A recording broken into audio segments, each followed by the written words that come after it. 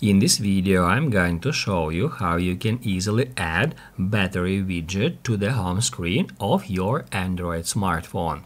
Today, I'm gonna use Samsung Galaxy S23. Be sure to watch the video to the very end so you don't make any mistakes. Let's get started, guys, and first off, let me remove that widget from the home screen. And now, in order to add new one here, we just need to long press somewhere at an empty space on our home screen, and that will activate this edit mode. Now, to continue, we need to tap Add Widgets right here, and then we just need to scroll down until we find Battery. I'm going to tap at this arrow to expand it, and here we can choose from these types of widgets.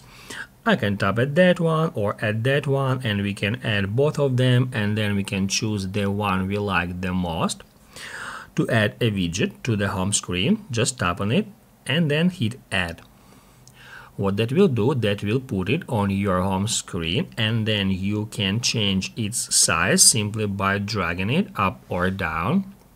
As you can see now, at the moment, I don't have any Bluetooth devices connected to my phone, so only my phone's battery charge is shown here. But if we connect any device like a smartwatch or headphones, we'll see the charge of each device in these circles on this widget.